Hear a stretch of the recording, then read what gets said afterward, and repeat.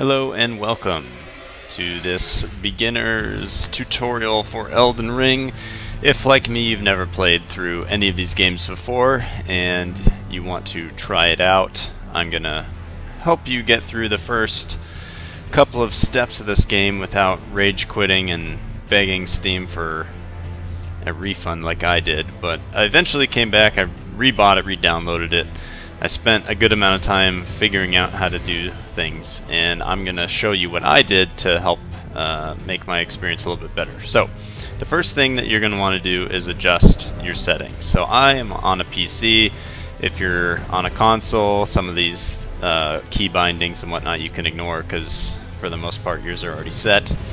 But for me on the PC, I'll walk through some of these settings real quick.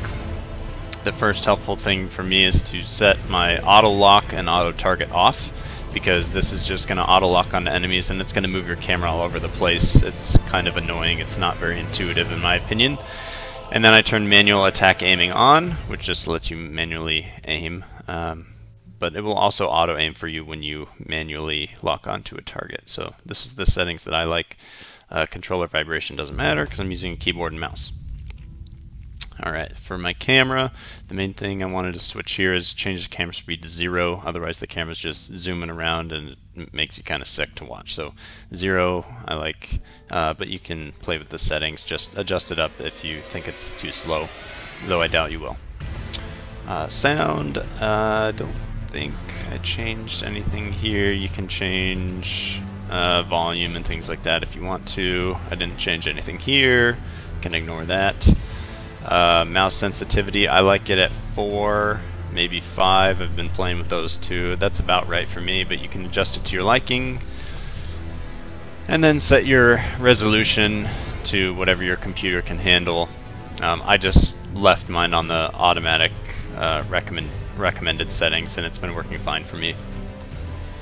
Alright, let's talk key bindings real quick, because in my opinion the key bindings that it gives you as default are kind of strange and they don't really work too well for this game. So let's talk about those real quick. Right, so forward, backward, left, right, it's just WASD like normal, so that one's fine. For back step or roll, which is also your sprint if you hold it, I use shift because that's common in other games. Jump, I made space. Crouch, I switched to C because C is pretty typical. These are all unbound, and then the lock on target, this is the default and I left it as that, so that's just pressing down on the scroll wheel. And then the next one you're going to want to change is switching your armaments. So you have a main hand, which calls right hand, a left hand, which is your off hand, and then also some kind of sorcery, which you can use, and then items. And this is how I did it. It just makes the most sense to me to adjust my main hand with 1, my offhand with 2, my sorcery with 3, and my item with 4. And so when you press these, it'll cycle through your equipped armaments in each of these slots. Alright, so attack is simply left mouse button. Attack or guard, which is your offhand, is right mouse button. So main hand, left click, offhand, right click. And then I set my strong attack to R and my skill to Q. And so what that means is you can have a stronger attack than just a normal attack, and I put that one as R, so that's R, it's on the right side, so it's my main hand again, and then skill is on the left side, and that one just sort of made the most sense to me and felt comfortable for me. Use item, I used F, which is pretty common, and then event action starts as E, and I left it at default because that one's pretty typical. Again, you can adjust these to whatever makes sense for you, but that's just kind of what I liked.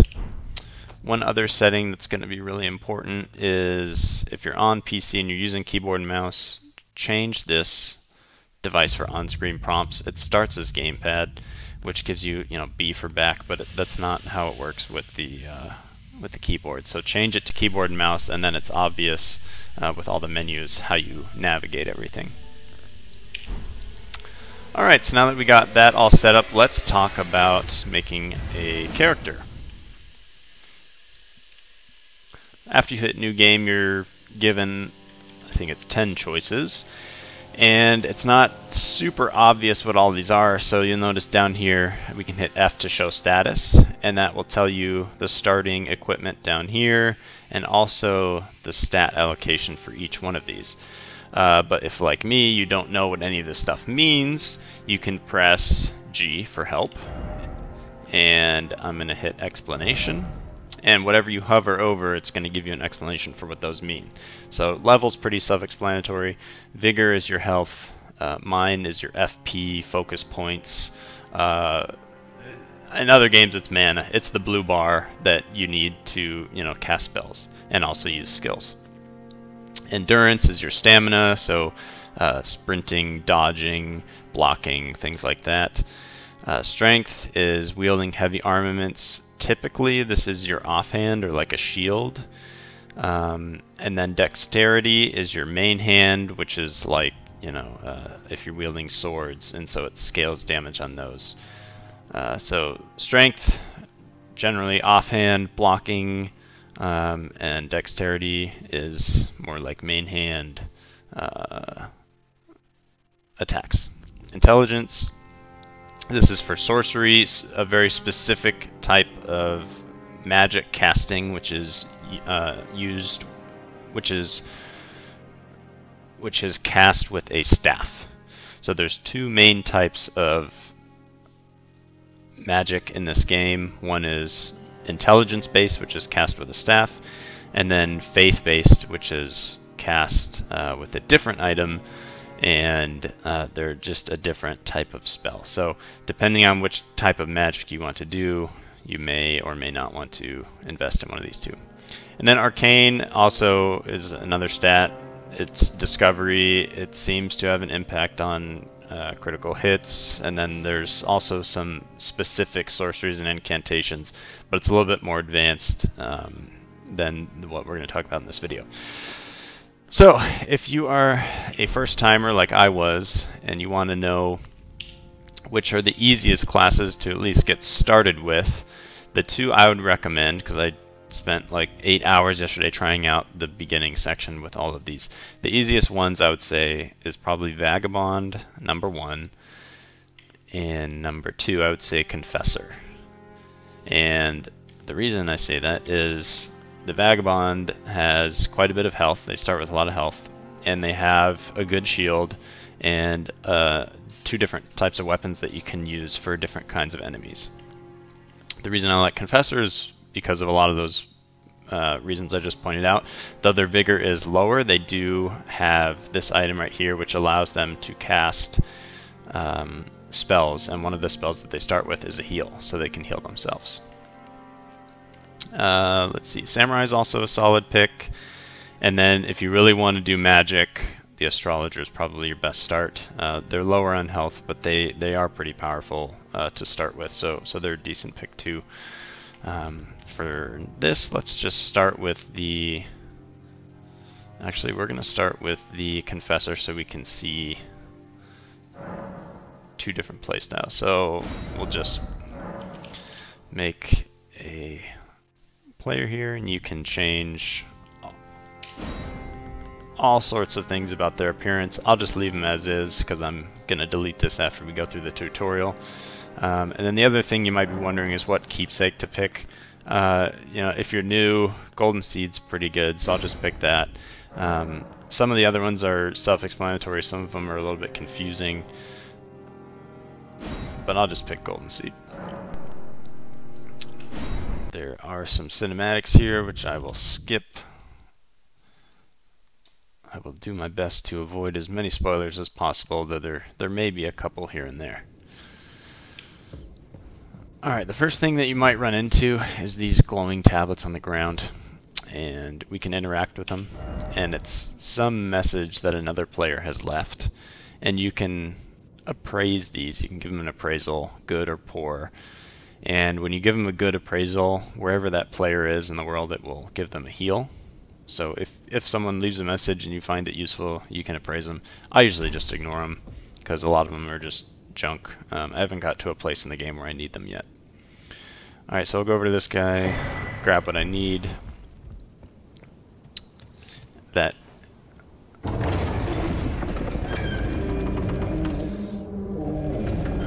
this is the first area of the tutorial. You might want to run around, get used to the controls a little bit, the camera, how you move, jumping, things like that. There's some things you can slash, but when you're ready to move on, we'll just follow this path down.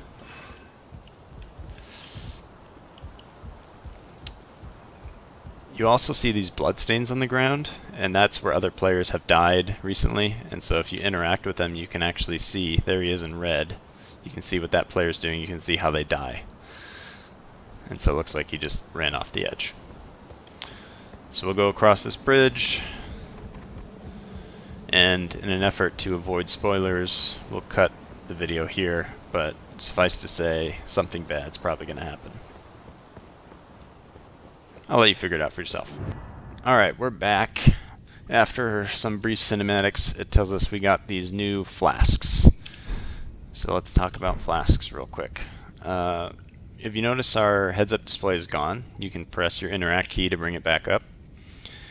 And remember early how we bound keys 1 through 4? So if you're on a console, it's use the D-pad. 1 is my main hand, so you can see I'm cycling what's in that spot. You can have a couple different things equipped in each slot, and so I'm just switching. And then the top one is your sorcery or your incantation. It's your magic, basically. So I can choose between those. If you have a staff, you need the staff equipped, and then you use the staff to cast what's in this slot. Because I am a confessor, I do not have a staff. I actually don't even know what this is called. Let's find out. So we can hit escape to access our menu. Let's go to equipment. It's going to give you some explanation. That's a finger seal. There, that's what it's called. So this finger seal is used for casting these incantations. So right now up there I changed it to heal, and so if I right click, because that's the button I use for my offhand, I can cast a heal.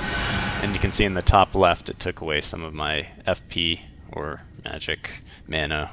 It's FP in this game. And then the other one I can cast is Assassin's Approach, so I'll right click again, and it gives me this little glowing feet which makes me run quietly. So you can't hear me running, so you could sneak up on people better. So let's switch it back to a shield. And if I hold right click, I can block, and left click is attack. So that's the basics.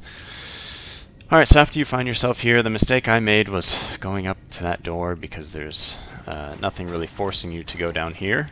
I didn't think that it was a good idea, but turns out it is if you're a noob like I am, because that's where most of the tutorial happens. So this guy will give us a couple of words of wisdom. I drop down here, and this is where the tutorial really starts. So it's going to give us some instruction, and we're met with this first site of grace. And a site of grace is where you can rest. It's where you can heal, replenish your flasks, you can fast travel to them. You can also level up with these, but we're not quite there in the game yet. So for now, let's just walk up to it and we'll interact with it. And that activates it.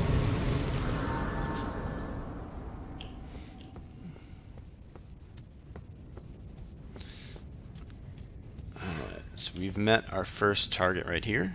I've bound my middle scroll wheel to lock on, so you can see that white dot shows me who I'm locked on to. And so I'll keep my focus on him, and any attacks or movements I make are in relationship to him. And then if I click it again, I can remove it and I can go on my way.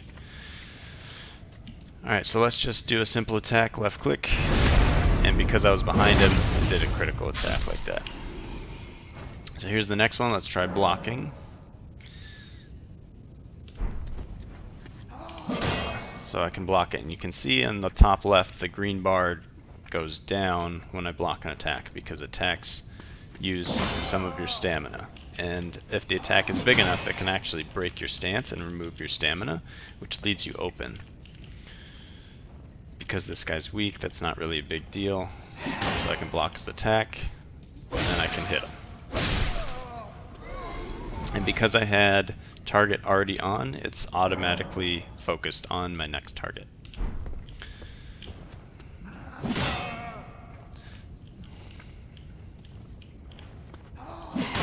Alright, so we've already tried a normal attack, so let's try...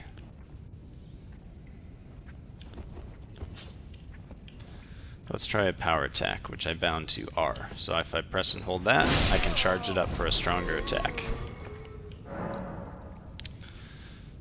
Alright, let's try dodging since that's what it recommended. So mine is shift. So if I just press it, it'll make me jump backwards. Or if I'm pressing any direction, it'll make me roll in that direction. So I can also roll toward him. Or I can roll backwards. And it takes some practice. You have to time your rolls with their attacks because there's just a short period where you're invincible to attacks. And different enemies attack differently, so you kind of have to memorize them. And these guys are good to practice on because they're pretty slow compared to enemies later in the game.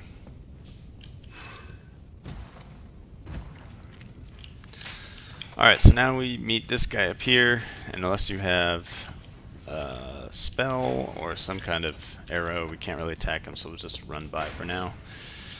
But that's a good place to see how projectiles move and how you would dodge them. Alright, so this enemy is a little bit different. He's got a shield, so he's going to block our attacks. So there's a couple ways to deal with this. One, I could just wait for him to attack and lower his guard, but instead I'm going to dual wield my sword.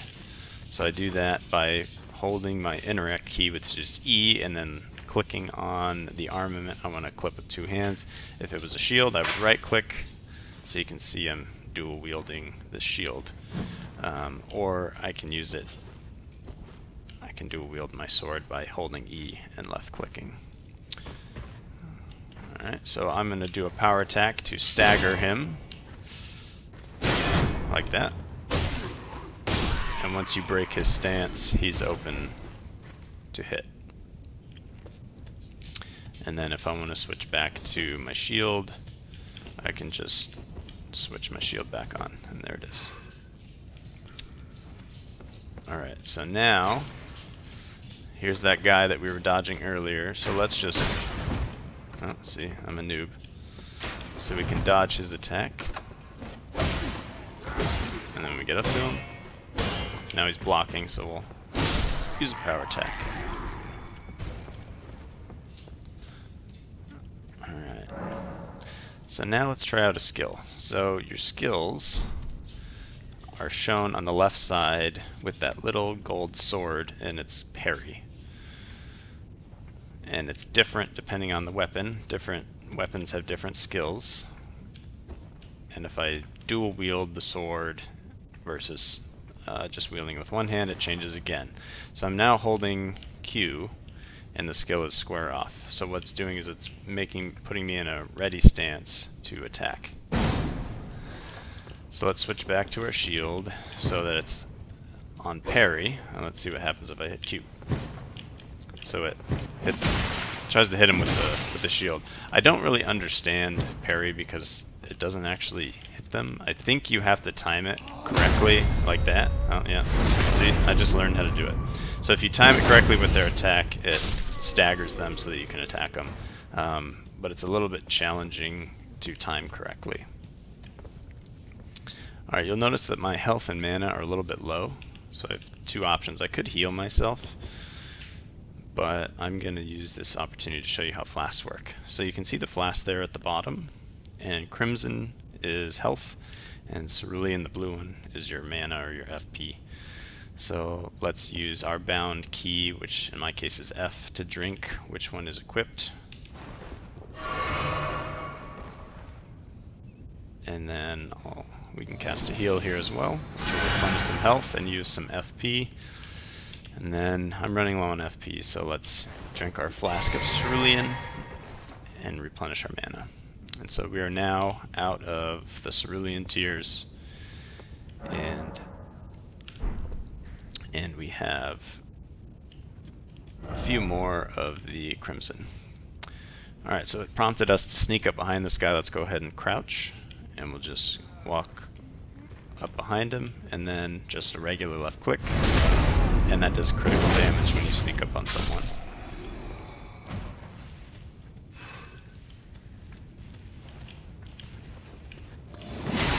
Oh, see, I meant to have my shield equipped, and it was not equipped.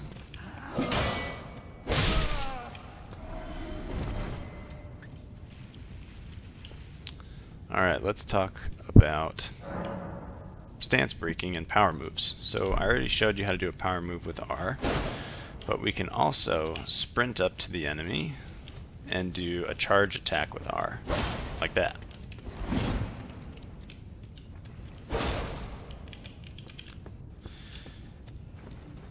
And you'll notice it's different from a regular attack, which is that one, versus power attack.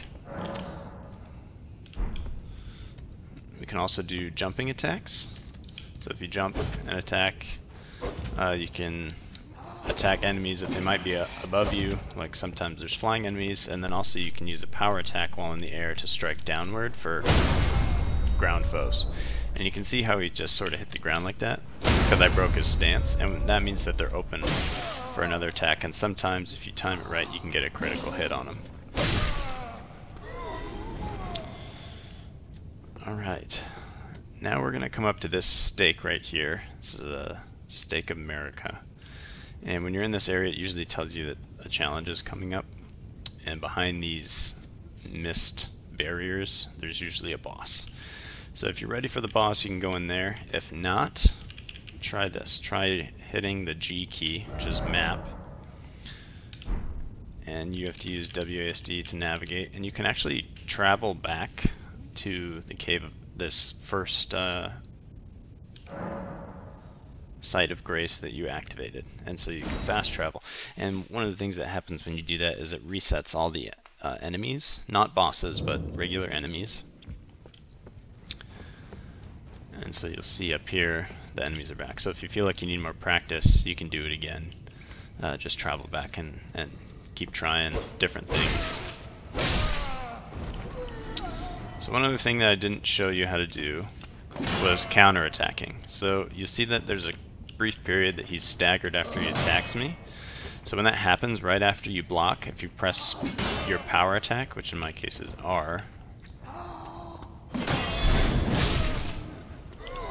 you get a counterattack like that. So that's a good thing to practice because it's useful against bosses when you're able to block their attacks.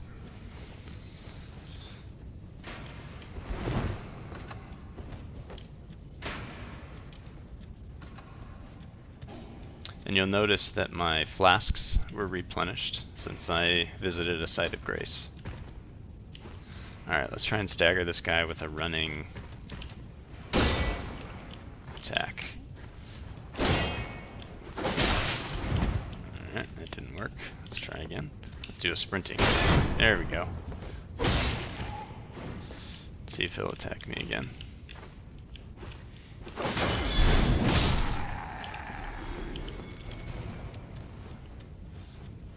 Alright. So let's just say we're pretty comfortable with the basics.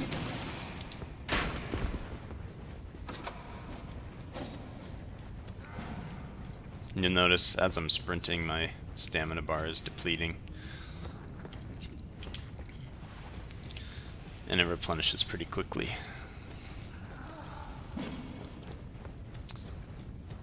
Alright, so now that we're pretty comfortable and we want to fight a more difficult enemy, let's go through here. Alright, so this is a good place to practice all the different stuff you've learned.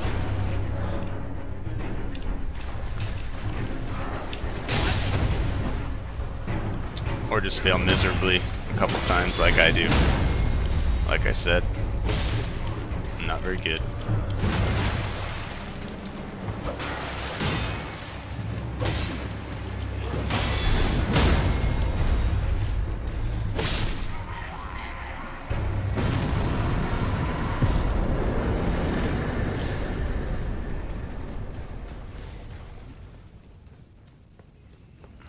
so now if you'll notice, we're back where we started, right down there.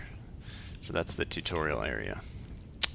Alright, so this is the first thing that we can pillage out here, so let's pillage it. And it gives you the strength thing, which took me a while. This is actually just a pose, so it's not an item or skill or anything.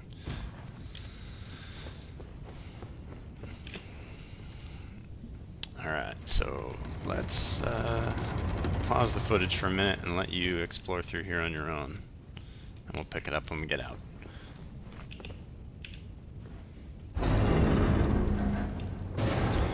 Alright, when we get out to Limgrave, first thing we're going to want to do is activate this site of grace.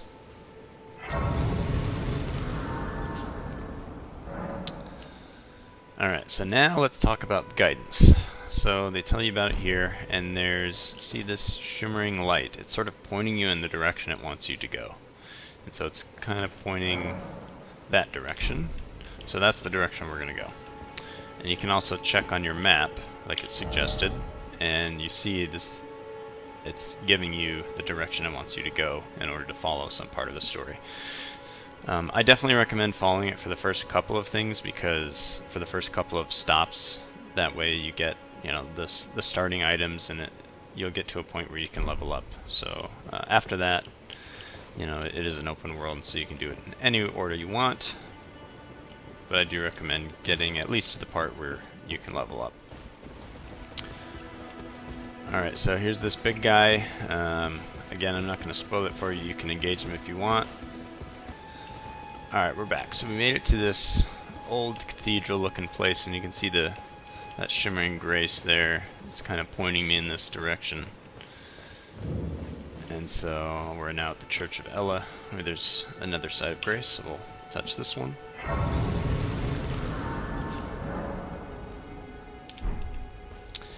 And over here we have a merchant, which you can talk to. You can buy things from him. I recommend buying crafting kit, so you can craft things.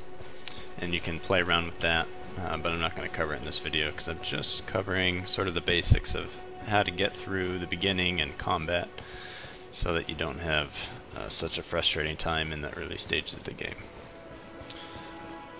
Alright, so if we check out our map, we can see it's sort of pointing this way again, so I'm going to stick to the road and follow it that way to see where it leads me. Along the road there's some more enemies where you can practice some more. So let's charge that guy. There's some guys over on the right and left. I'll just skip them for now. I'm running low on health, so drink a flask real quick.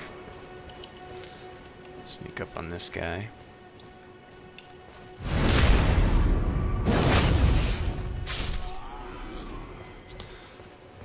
Alright, so here's another Stake of America. You know you're in one of these areas because up there on the top left below my stamina bar you can see the icon for the stake. And this is a really good area to practice. So there's different opportunities to fight enemies with different weapons. Some have shields, some don't. And then also there's some good areas to sneak and try sneaking. There's a few different kinds of enemies, including there's some dogs over here that you can fight. There may or may not be some useful items for you to discover in these ruins. Again, I'm not going to spoil it for you. You can give it a look yourself. But ultimately where we're trying to get is to another site of grace. There's one right over here.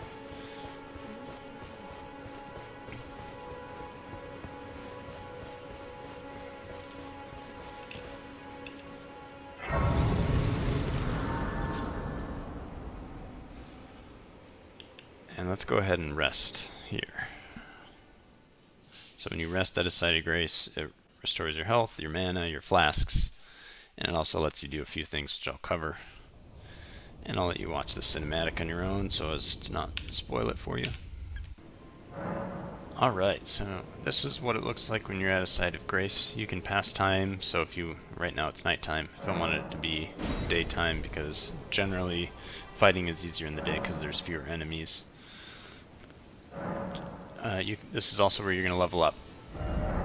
So we haven't mentioned it yet, but the main source of currency in this game for buying items and also for leveling up are runes, and you collect these a couple of different ways, but one of the main ways is killing enemies. And so it's not super obvious, but when an enemy dies, some like gold pixie dust or something flies over to you, and those are the runes. So here we see our attribute points, and we can level them up. And so as I level it up, it tells you how many I have and how many I need to do that level up. And then also, when I level up my vigor, what's it doing? So it's raising my health from 414 to 434. And you can try it out with different things just to see what each of them adjusts. And you can see what the output is. And let's just say I want one more vigor, so let's hit confirm. And then also, if you need additional help, you can try help down here. Explanation, and then as you hover over things, it will explain them to you, so that's also useful if you're not sure what something means. Alright, and then flasks. So remember that artifact, what was it called, that I chose at the beginning, and I chose Golden Seed. So what a Golden Seed does is it lets you add a charge to your flask, so it increases the number that you can carry. So I'll just hit yes to increase. And then also there's another item that you acquire later in the game, which I still haven't got, but it's called a Sacred Tear, and it increases the amount replenished by your flasks. And then lastly, you can allocate how your flasks are, well, allocated. And so let's say you never use magic, your character doesn't use any magic or very little FP. You can switch it all to health, or maybe, you know, if you're a sorcerer, you want to have mostly magic, you can switch the other way. I'll just leave it like this for now. Sort chest lets you sort of manage the way that your items are stored. You can, you know, put them away so that you're not carrying them all. You do have a certain amount that you can carry. And so if you're overburdened, you can move them into your chest. And then lastly is spells. So you'll gain more spells as you play, and you can only have so many equipped or memorized at once, and so you'll just want to make sure that the ones you want to take with you are equipped up here. Right now I only know 2, so I can't switch them. Alright. And the last thing that I want to cover is the last item that we just got from that cinematic was the Spectral Steed Whistle. So this is what you'll use to summon your mount, which is very helpful. And once you get it, I recommend you try out mounted combat and learn how that works, because that'll be the last main kind of combat that you need to learn. So let's bring up our menu by hitting escape. It's also worth noting that the game doesn't pause while we're in these menus, so don't try and pause when you're around enemies or else they'll kill you. So over here we have pouch, and these are sort of quick access. We have quick access to these. So I'm just going to assign the Spectral Steed Whistle to this position, because I know that this is position 4 on the keyboard. And so what I do to access these quick access items in my pouch is by holding E and pressing the corresponding button. So I'm holding E and you see it popped up in the bottom left there. So if I tap 4, I get my mount. And the mount is useful for all sorts of things. So you can sprint, you can jump, you can do double jumps, and then you can also leave your mount by pressing the crouch key. So let's get it back. And I can swing on the right side with left click, and swing on the other side with right click, and then my power attack, charge it up, and then attack. So let's try it out. There is one more advanced enemy in this area that's more good practice.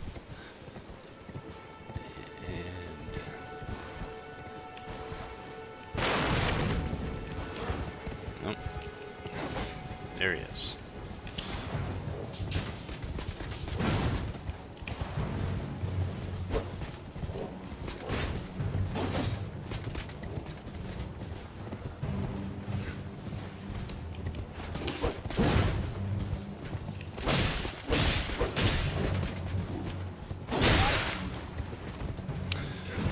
So you can take damage while mounted. Your mount can also take damage. You can be dismounted. So if you're hit a couple times on your mount, sometimes it's a good idea to dismount, or like that, it can dismount you and it leaves you quite vulnerable, like you can see. So I'm gonna try and roll away here before I die. Let's drink a flask.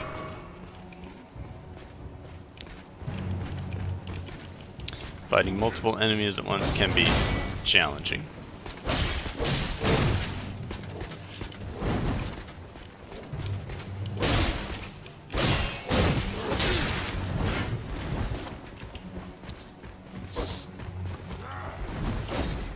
Let's heal real quick. Switch back to our shield.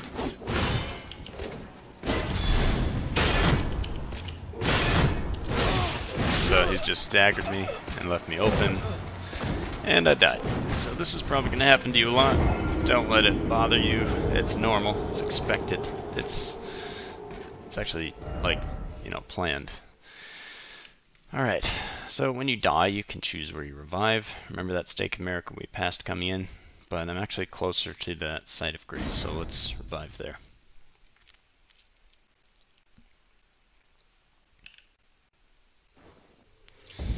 Alright, so now that I'm back, it'll explain to you that I've lost all my runes. So when you die, they all get dropped where you die, and if you don't pick them up before you die again, they disappear forever. So you can see on the compass up above me, see how they've sort of shown up right there, and that guides you to them.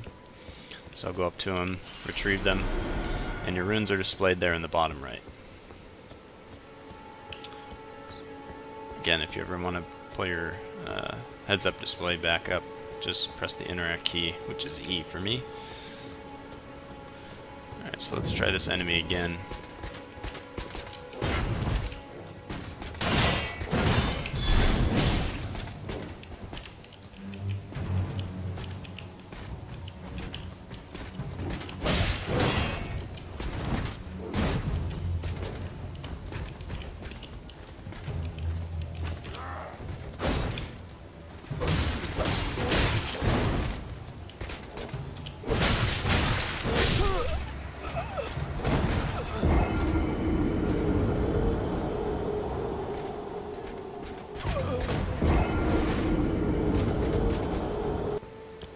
Something I think that's helpful to understand is this game really rewards careful planning and skillful combat rather than just running in and demolishing everything.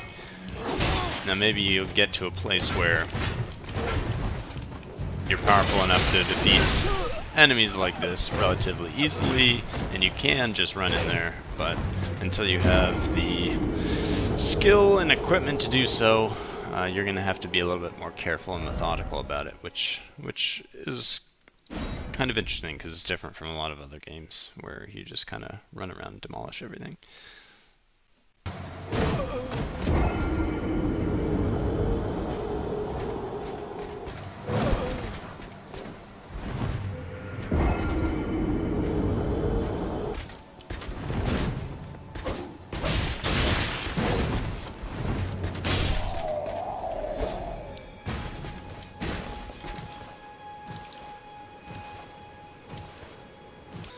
Alright, I think that's the basics of the game. That should help you get on your way.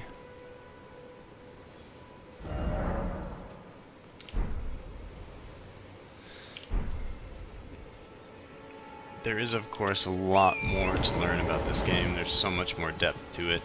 I'll link some additional resources below that have helped me out, so you can check those out if you find them useful.